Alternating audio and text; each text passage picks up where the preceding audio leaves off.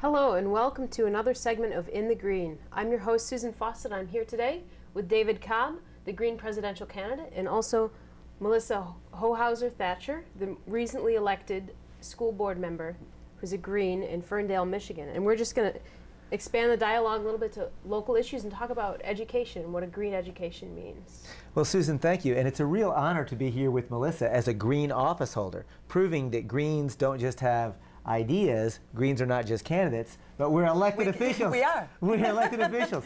You know, Melissa, on the campaign trail, when people ask me about education, I often make the broad observation that the most important thing that children learn how to do is how to walk and how to talk. And sadly, our current educational system, as corporatized as it is, the first thing they're taught is sit down and shut up. Oh, absolutely. And I think that's one of the biggest problems with the education system right now.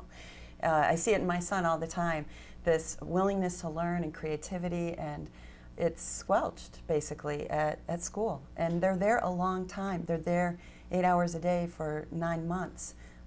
That's a lot of time that they're not at home with their parents. I mean, if you're a Green and you're looking at public education and wanting it to change, it's kind of frightening when you think about your child being with somebody else for that amount of time during the day. You know, I want to make it very clear that for myself and for the Green Party, we are not opponents of public education. No, no. Far from it. We're adamant supporters. And in fact, I do not blame public school teachers at all. We're grateful to public school teachers for what they do. But the reality is the system is designed to prevent teachers from being able to really unleash their creativity and to really help to create the space where that kind of exploring and learning takes place. Because our system is not designed to provoke thoughtful, critical thinking. Right. Our system is designed to teach obedience, to produce consumers, workers, and soldiers, right, rather than critical thinking citizens in this country. And I see it all the time with public school teachers. Oh, I do too. And you hear that from public school teachers, that they want to use their creativity and they want to be doing things in the classroom and they don't get the support. And Right. It's not necessarily the administration or parents, it's just no support system at all for these teachers to run with an idea. We in Ferndale have an open classroom program and also a multi-age classroom program. Oh, wow. So 2 different magnet programs, but even those programs don't get the support. And part of that, I think, is because of the sort of overarching idea that making critical thinkers is a little scary to the status quo. I mean, so I see a little bit even in our own district wanting to put as many strictures on that open classroom program as possible. So you start asking yourself, is it really open? Right. You know, I think it's important to understand that the Green Party's program from the big picture is we need to empower local communities to make their decisions about education, about curriculum, and let teachers and parents and local communities make those decisions. The Green Party really believes in local control. But I'll tell you this, as a presidential candidate, I am proud to call for a massive infusion of dollars into the school systems in this country. We need to pay teachers more money, and you know what, there's plenty of money to go around. How about this for a tax system? Let's tax the super rich, cut hundreds of billions of dollars from the military budget, and make that available to our school systems. Exactly. What do you think? I'm all for that. I think our district would be really happy with that program. I know that money's important. I mean, money's important to the schools. You have to have safe buildings, you have to have playground equipment. I mean, there are things that cost a lot of money that you have to be thinking about, but even not having those dollars, there are ways to get a green education by giving support to those teachers, by giving support to the parents. You know, with community schooling, when the whole community's involved and everybody's working toward a better school, it makes a huge difference. Fantastic. Well, you know, Melissa, I'm really excited to be talking to you. You know, there are 207 elected Greens across the country. And so I'd like to ask you, as a Green elected office holder, really, what was it that drew you into the Green Party, and how was it that you came to decide, you know, I'm just going to go beyond talking about things to actually run and get elected as a candidate? Well, I don't want to put the chicken before the egg sort of thing, but I have always considered myself Green in the sense that my views, who I am, you know, and who I was raised to be by my parents, who are also very progressive, all of the issues I agreed with. I'd just never been you know, at a Green Party meeting, and I didn't really know many Greens. And you know, Melissa, for me, when I read the Green Party 10 key values, I said, how about that? I never knew. Oh, I'm a that's Green. exactly what I did too. I read that and I'm like, I never had a home. It's kind of like living in Ferndale. I live in Ferndale now, and I never felt like I had a home till I lived there. I really, really love my community. But there were a bunch of disgruntled parents, and I was one of them, and we were upset by the fact that the community didn't have a say in what was going on in our schools, and we send our children there. And so we went to the greenhouse in Ferndale and spoke with some people there, and they were like, let's go. And I was like, here's my money. I'm a member. I'm a Green member. I want to do this, and I want to get elected. And it happened. Fantastic. But it wasn't, it wasn't easy. It was walking door to door and talking to people and discussing, Green issues, school issues, and we did it. And we won by over, I think, over 100 votes, which felt really good. Out of how many votes cast? I think that there were, I had like 600 and some, and the woman I ran with had 700 and some. Fantastic. So we didn't have a huge turnout, but we had the right turnout. All right. And the right result. Exactly. So, but it was a lot of work, and it wasn't advertising, and it wasn't flashy signs, and it wasn't attacking your opponents. It was talking to the people about what matters to them, right, which is a public education system that they have a part in, that they feel comfortable sending their kids there. And that's really what most of the people, at least in our community, wanted. Fantastic. They want people to listen. So, right. Which just goes to show that the Green Party people can get elected. And folks, if you're watching and engaged by this conversation, I'm going to make a personal appeal to you, just like Melissa did, just like I did. You take a look at the Green Party at migreens.org, the Michigan Green Party, and I would not be surprised if you too are a Green and you don't yet know it. So find out about the only political party that's calling for peace, racial and social justice, real democracy, and environmental protection. You might be a Green too. Absolutely. All right. So I think we are going to welcome a guest to the show. I'd like to welcome Art Myatt, who's our next guest. He's running right now as a Green for Oakland County Executive against Brooke Patterson, who is a conservative Republican. There is no Democrat in the race. Hey, Art, how are you? It's a pleasure to meet you. Good to meet you. Well, Art, I'm just curious to find out how it is that you came to be running for county executive here. Well, the reason that I'm running for this specific office is because the Democrats, for some reason, chose not to run an opponent. Now, Oakland County is a fairly large county. It's a population of 1.2 million people. It's bigger in population than 7 of the states. And the Democrats chose not to run an opponent. So Brooks was going to get a free pass unless there was an opponent. Well, what is it that you're running on? What are the issues that your campaign, your Green Party campaign, is focusing on? Well, I'm focusing on a role that the county could take in protecting the environment. That's one. The county, because it's keeping track of records, it's keeping track of infrastructure and so on, has a geographic information system that's very well computerized. And Oakland County actually has a geographic information system that's very advanced. I want to make use of that, since it already exists for these other purposes, to keep track of pollution information. Mm-hmm. Not necessarily by spending millions going out, the county government spending millions going out to make the measurements itself, but simply by consolidating the information that's already out there. The EPA has made measurements, Michigan State University has made measurements, other organizations have already made measurements, and as long as it's good scientific data about type and amount of pollution in Oakland County, I don't mind where it comes from, and I would even invite organizations like the Sierra Club to make measurements about mercury in the water that they're concerned with, and well, gosh, that sounds. We'll put the information on. That just sounds like good government to me. Well, it's something that isn't being done now. Surprise, surprise. So, well, that's one issue. Are there any others that you're deciding to focus on in your campaign? Well, one of the issues that's very big for democracy, the general budget for the county is upwards of $300 million. Very few people are aware of how the money's being spent. It's a lot of money. That's just the general fund budget. There's also special fund budgets about equal to that, but those are taxes that are assigned, for instance, to the drain commissioner for drainage districts. Mm-hmm.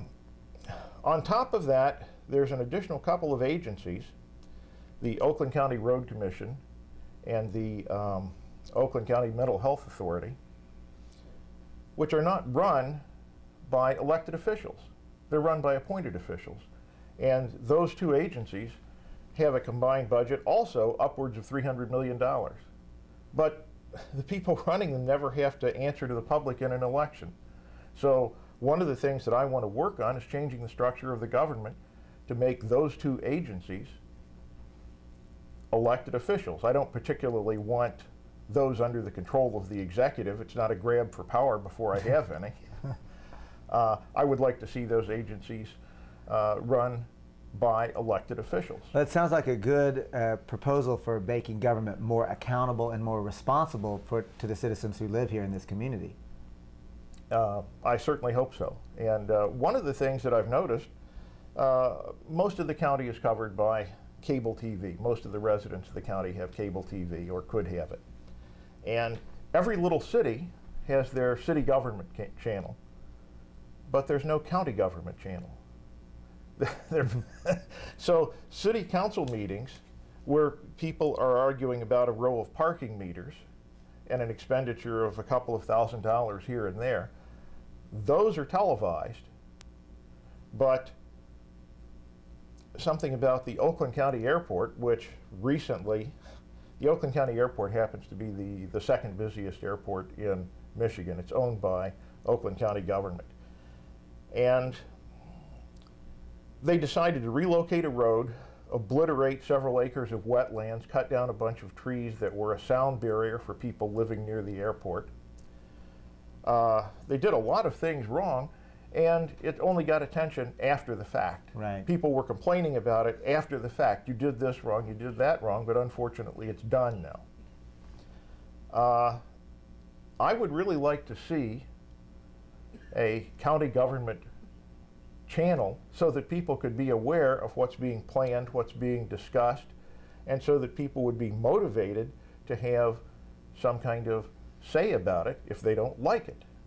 Well, you know, Art, it sounds like another example of creative thinking about how to make local government better and more accountable and responsible to the citizens. I'm wondering, for you, what brought you into the Green Party and what made you decide to run for this particular office? Well, running for this particular office, like I said, was just that there was going to be no opposition unless somebody stepped to do it, and I thought it may as well be a Green. All right, I like the way that sounds. But as to what brought me into the Green Party, I'd have to go back a while. 1986, my son, who was 6 years old at the time, came down with leukemia. And he died when he was 10. So for 4 years, I was fighting the health insurance system. I was fighting for coverage to get treatment for him. I actually had pretty good insurance.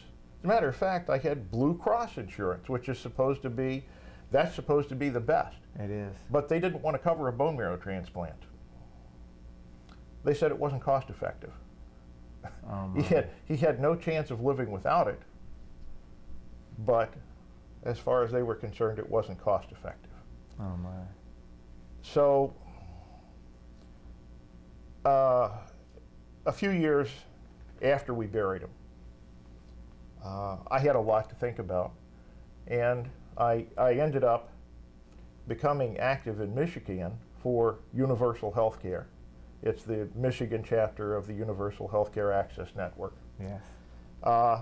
So I became active in that for quite a while, and I still am active in that, but when the Nader campaign came along in 2000, and universal healthcare was part of that campaign, that made me aware that here was a party that agreed with at least some of the issues that I had already definitely made my mind up about. And let's remember that there are hundreds of millions of Americans, literally the majority of Americans already support the idea of universal health care, but there are no politicians getting elected at the congressional level who are supporting it. That's unfortunately true. There are a few politicians who talk about it. Right. And who support it on some level, but that never seems to get any traction. Right. It never seems to get past the lobbyists. But first time to run for office? No, I actually did a very awkward job of trying to run for state representative in 2002. Is that right? I got some votes, but I'm not really cut out in some way to be a candidate. I got along for decades without being a candidate. So I'm having to learn a lot. I was very shy about asking people for money. Now I take Visa, MasterCard, and Discover on my website. Right. I'm not shy about asking people for money now. You're doing the goddess's own work with that money, Art. How can you be shy? We are doing the most important work that any human being could be doing in the state of the current crisis. So don't be embarrassed as a Green Party candidate for ask for money. Be excited to ask for money. Well, what I'm saying is in 2002, I waited until about a week before the election to send out a general fundraising appeal, which was far too late to have any effect. I learned a lot from that experience. I got 875 votes. It wasn't much, but I learned from it. All right. Well, on that note, I think it's time to bring on our next guest. Hi there, we're here with Lisa Weltman, who's running for U.S. Congress in the 14th District. Hi, Lisa. Hi. I'm so glad you're here. Well, Lisa, why don't I'm just curious. Tell us, you're running for the United States Congress as a Green Party person. Tell us what's your campaign about? What are you running on?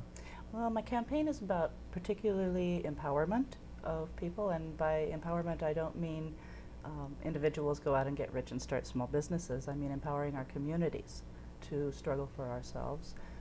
The main campaign slogans that I'm running under are peace, democracy, and employment. Talk a lot about those things. Fantastic.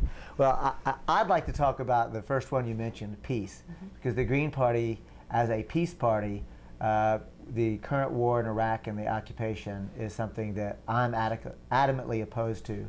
As a congressional candidate, let's talk about what you would be doing when you get the opportunity to vote in the United States Congress. Well, the first thing that I would do in the United States Congress is to call for an immediate withdrawal of all troops from Iraq, from Afghanistan.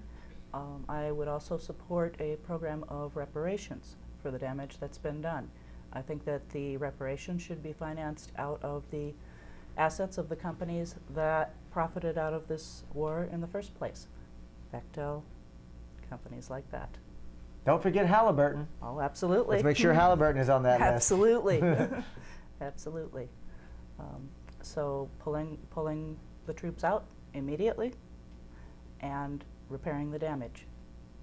Of course, it's got to be under the control of the people who live in that country, who live in those countries who've been damaged. Democratic control, their decisions on what happens and how it happens.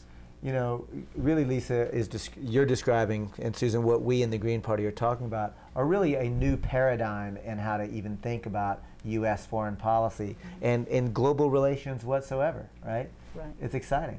Yeah, I mean, I'm also a socialist and have been for many, many years, and this is something that I've believed in for many, many years, and I'm very, very happy to see us coming together like this on this type of a program. Fantastic. And why did you choose the Green Party to run then? Well, because I very much appreciate the Green Party's commitment to democracy. As you know, ballot access is a very difficult thing in Michigan. We're one of the most difficult states to win ballot access in. The requirements are just absolutely ridiculous, and any third party has to have 3 times the number of votes or 3 times the number of petition signatures as a Democrat or a Republican. And so, I mean, this is not a democratic system that we have here. But the Green Party has put forward opportunities as long as we agree on certain key principles. And I was so pleased to find that there are principles that we both agree on. I think we should be doing a lot of that, Right. a lot of working. So I'm both. I'm both. I'm a Green and I'm a socialist. Okay. Well, you know, it's interesting because we talk about democracy, and you've mentioned democracy several times. You know, the word democracy means the people rule. And the reality is the most dangerous threat to democracy in this country is the mistaken belief that we actually have one. The reality is unelected and unaccountable corporate CEOs are making the fundamental public policy decisions in this country. We are not ruling. We, the people, are not ruling in this country. You know, and I think that it's important for Greens as candidates to tell the truth and to actually accurately describe the situation we're in, the looming ecological catastrophe, the crisis in democracy, you know, the oppression that is all around us, and to demonstrate that there is a plan, there is a solution, there is a way out of it. Yes. One of the things that I'm working on right now is a voter defense drive. I think one of the key important issues is that we've never had true democracy. You can't have, for example, freedom of the press if the majority of the people can't afford to publish. Right. The press is only free to the people who actually own it. Mm-hmm. It's freedom for those who have enough money. Yes. But there's another thing that's been happening as well. The last election was stolen. People like to blame Nader or blame other people, but that's not really the case. George Bush stole that last election, and he's going to try to do it again. I have friends who've worked on the electronic voting machines issues. We've seen a lot of attempts, but the election was stolen, particularly by denying African American voters en masse the right to vote. Over 100,000 African Americans were intentionally, illegally disenfranchised 7 months before the election.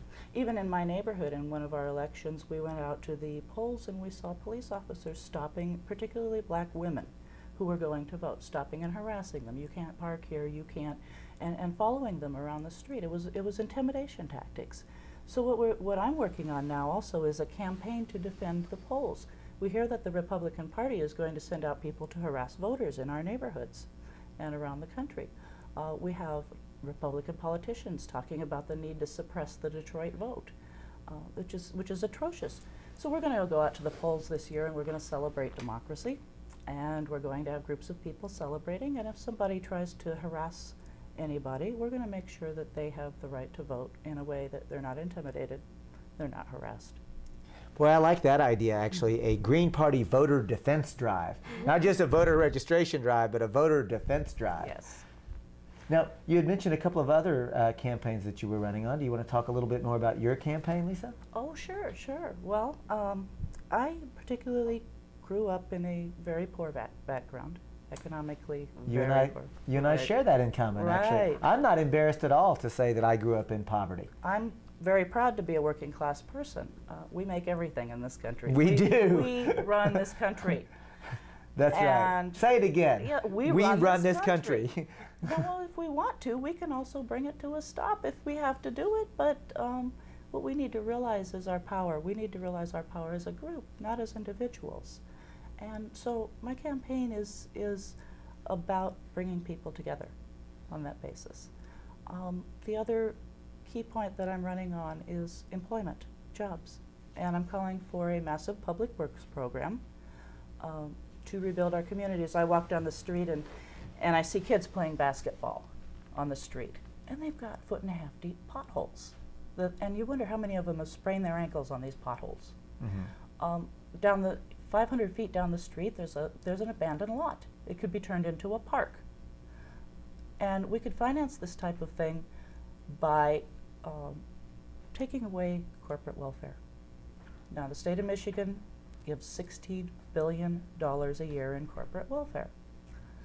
$16 billion a year. I don't know if you know, in the state of Michigan, there are many, many areas that if you are a corporation who does international trade, you're allowed to declare your factory or your area to be foreign territory so that you can avoid import taxes. Right. It's atrocious, isn't it? Mm-hmm. So a public works program could provide job training, education, rebuilding our neighborhoods. If we did away with building a mass transit system in this country, a train system. We have no train system in our city, in Detroit. rebuilding the trolley system that was destroyed by General Motors and Firestone and at the other auto and oil corporations. I mean, the reality is that the Green Party's vision could be implemented quite simply. The money is available. Our tax plan is actually simple. Tax the super rich and make them pay their fair share, and cut the military budget, bloated as it is, by hundreds of billions of dollars. The money is available. Right. We just are not spending our money and investing our money wisely in the people. If we were to follow that program, we could stop laying off hundreds and hundreds of teachers.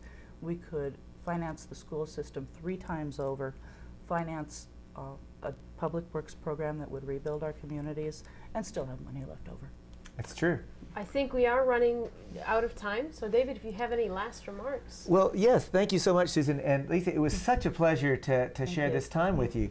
And I wanted to take this opportunity to speak directly to the viewers of In the Green, and to remind you that what you've been hearing us talk about in this program is real systemic change. Local level at the school board, county commissioner, and U.S. Congress, and myself running for president. And you know, remember that systemic change in this country has always come from alternative parties, so-called third parties. Think about it. The abolition of slavery, women getting the right to vote, creating the Social Security Administration, unemployment insurance, workers' compensation laws, pure food and drug laws, the end of child labor. The reality is the entire fabric of what everybody today would agree to be the bare minimum for a just and compassionate society. Well, you know, that fabric was literally woven together by alternative parties before us. Alternative parties who were accused of being dangerous and un-American, alternative parties who were accused of being naive and unrealistic, and alternative political parties who were accused of being spoilers. But you know, let's take a moment and acknowledge, appreciate, and really celebrate and be grateful that the people before us did not quit. They did not go away. They did not accept that they had to shut up. They did not accept that they were unrealistic or naive. They did not accept that they were un-American.